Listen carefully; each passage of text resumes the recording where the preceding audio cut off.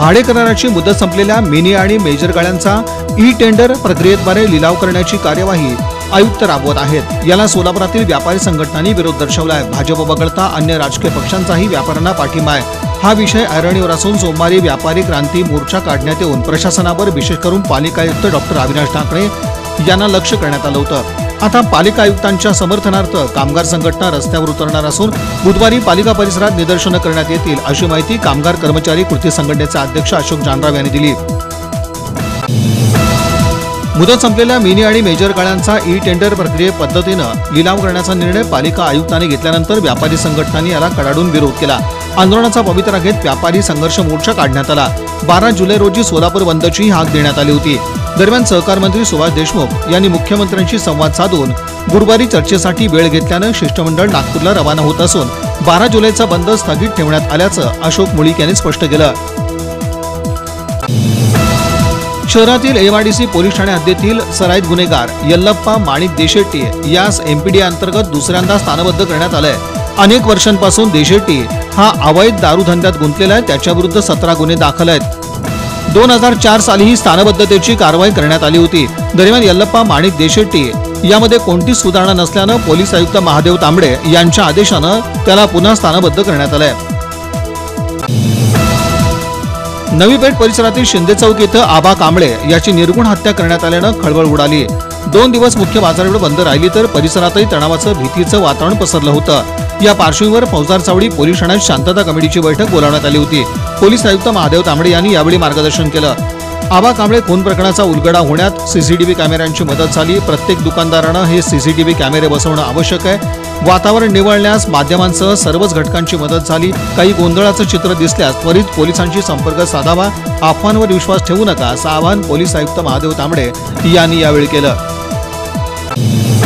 नागपूर विधानसभा अधिवेशनात आमदार प्रणिती शिंदे यांनी तारांकित प्रश्न उपस्थित करत औद्योगिक प्रशिक्षण संस्थेमधील विद्यार्थ्यांची विद्यावेतन वाढ आणि महिला औद्योगिक प्रशिक्षण संस्थेत उपाहारगृह अर्थात कॅन्टीनची सोय करावी अशी मागणी लावून धरली।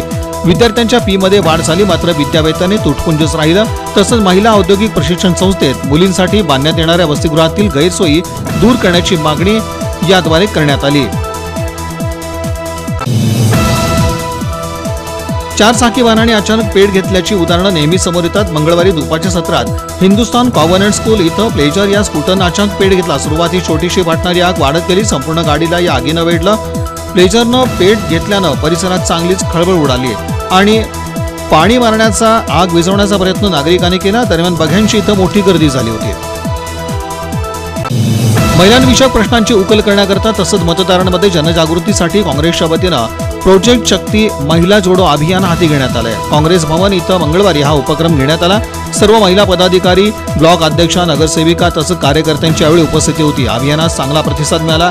दरम्यान शहराध्यक्ष हेमा चिंचोळकर यांनी अभियानाविषयी अधिक माहिती देताना प्रभागात पोहोचून महिला वर्गाचं प्रबोधन करत हा उपक्रम राबवण्यात येणार असल्याचं स्पष्ट केलं। कैकाडी समाजाच्या विविध मागण्यांकडे लक्ष वेधण्यासाठी मंगळवारी जिल्हाधिकारी कार्यालयासमोर धरणे आंदोलन करण्यात आलं। क्षेत्रबंधन उठवणं, सवलती द्याव्यात यासह इतर मागण्या प्रलंबित असून शासन दुर्लक्ष करत असल्याबद्दल नाराजी व्यक्त करण्यात आली। सिद्धराम लक्ष्मण गायकवाड यांच्या नेतृत्वाखाली हे आंदोलन करण्यात आलं। लक्ष्मीविष्णू मिल परिसरात पालिकेच्या मालकीची जागा याकडे फारसं कुणाचं लक्ष नसतं तेव्हा साहजिकच मोकळ्या जागेवर अतिक्रमण वाढीस लागतात। ही बाब पालिका प्रशासनाच्या ध्यानात येताच कारवाईला सुरुवात झाली। अतिक्रमण विरोधी पथक लक्ष्मीविष्णू मिल परिसरात पोहोचलं। अतिक्रमणाची पाहणी करण्यात आली। यानंतर कारवाईला सुरुवात होताच काही जणांनी ती स्वतःहून काढण्याचं सौजन्यही दाखवलं। अतिक्रमण विरोधी पथक दाखल होत्याच परिसरात धावपळीला सुरुवात झाली। पद्मशाली शांतीधाम इथं नोव्हेंबर 2017 पासून दर रविवारी सकाळी स्वच्छता मोहीम हाती घेण्यात येते। अतुल्य सेवा प्रतिष्ठानच्या वतीनं पद्मशाली शांतीधाम स्मशानभूमी इथं स्वच्छता तसंच झाडांना पाणी देण्यात आलं। प्रदीप भीमर्ती तसं अशोक इंदापूर यांनी अधिक माहिती दिली। निलमनगर येथील महात्मा विद्या मंदिर मधील शाळेतल्या गरजू विद्यार्थ्यांसाठी रोटरी क्लब ऑफ सोलापूरच्या वतीने मोफत वह्या वाटप करण्यात आल्या। मुख्याध्यापिका संगीता गायकवाड, रोटरी क्लबचे माजी प्रांतपाल व्यंकटेश शन्ना, रोटरी क्लबचे अध्यक्ष व्यंकटेश बिटला, नगरसेवक श्रीनिवास रिकमल्ले, शंकर चौगुले आदींची यावेळी उपस्थिती होती। सन्मित्रनगर शेळगे येथील श्री वीरशैव वैदिक मंडळ आणि श्री सिद्धिविनायक देवस्थान ट्रस्टच्या वतीनं विश्व कल्याणार्थ गणेश याग आणि कळसारोहण कार्यक्रमाच्या निमित्तानं 15 ते 22 जुलै दरम्यान विविध धार्मिक आणि सांस्कृतिक कार्यक्रमांचं आयोजन करण्यात आल्याची माहिती पत्रकार परिषदेत देण्यात आली.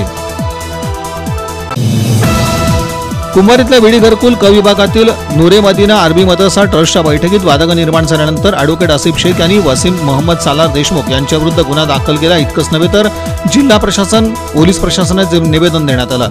या साऱ्या प्रकारानंतर परिसरातील नागरिक तसंच ट्रस्टच्या पदाधिकाऱ्यांनी मंगळवारी एकत्रित येत ॲडव्होकेट आसिफ शेख यांच्या बेकायदा आणि मनमानी कारभाराचा पाढा वाचला.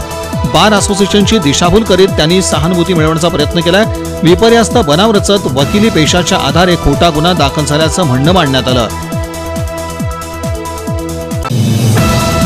पालिकेच्या मुदत संपलेल्या मिनी आणि मेजर गाड्यांचा ई टेंडरिंग पद्धतीनं लिलाव करण्याचा निर्णय पालिका आयुक्तांनी घेतला. याविरुद्ध व्यापारी वर्ग एकवटला असून ही कार्यवाही म्हणजे व्यापारी वर्गावर अन्याय झाल्याची भावना व्यक्त करण्यात आली आहे.